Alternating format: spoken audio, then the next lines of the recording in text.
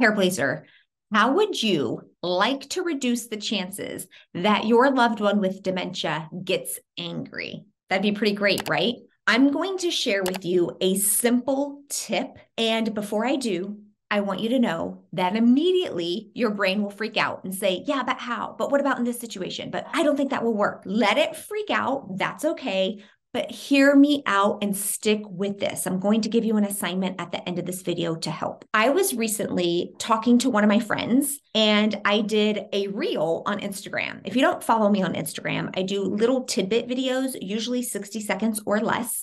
And in this video, I had asked my friend how she responded to her grandma who kept asking to go home. And she gave the most lovely response. And she said it so quickly that I think it would be easy for most people to gloss over it. And I want to highlight it here because the way they responded to her grandma wanting to go home was exactly the thing that prevented her grandma from getting angry. And you can apply this to your situation as well. Okay, so here was what she told me. She said her grandmother, who didn't have an official diagnosis of dementia, but she thought her grandma had dementia because she did some behaviors like asking to go home when she was already home. What they did is first she said, well, we just let my grandma talk about home. And then we would sometimes pack up her knickknacks and like help her pack to go home. And I thought that was lovely because what she did is she didn't try to tell her grandmother, you're already home. This is where you live, which would have just made her grandmother more upset. She moved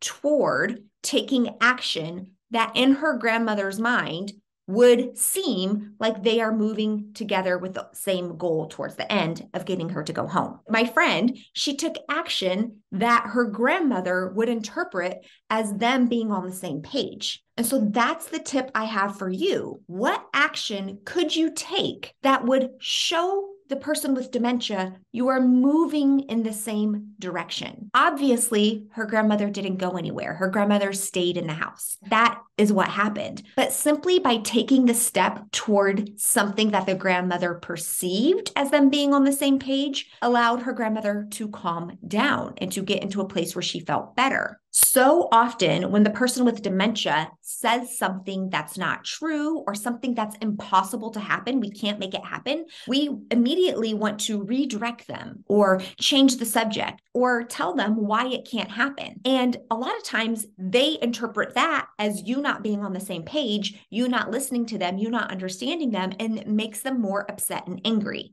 You don't have to go through with the thing they want you to go through with.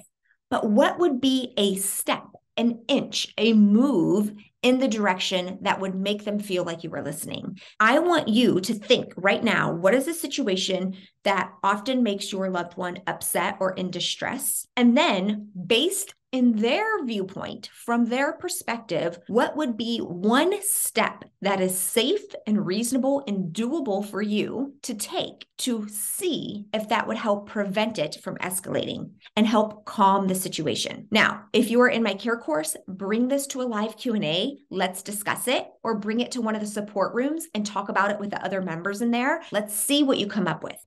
Careblazer, real quick, if this channel has helped you in any way on your caregiving journey, would you let another caregiver know about it?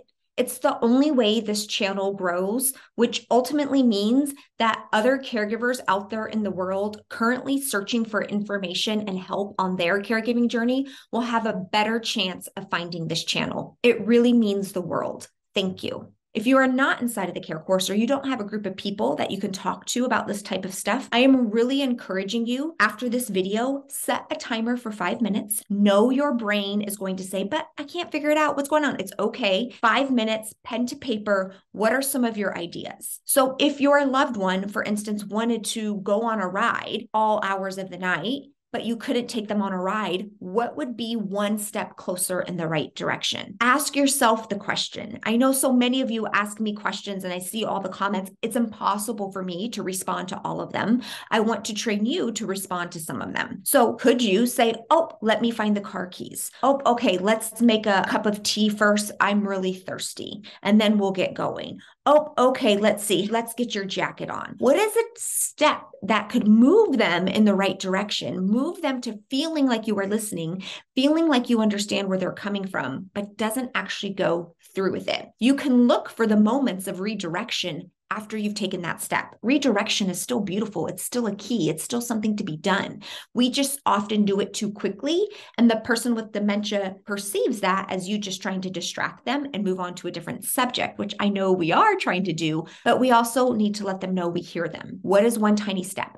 I would love it if you left your one tiny step in the comments below to give other Careblazers ideas about what possible steps are. Again, you want to make sure that it's safe and something you can do, and share it with other people. That would be amazing. If you aren't in the care course and you would like to join the care course so you can ask me some of those questions and get ongoing feedback, there's a link in the description below the video. You can sign up to watch a free training, and at the end of that free training, I will explain more about the care course and whether or not you would be a good fit. All right, I'm sending you so much love.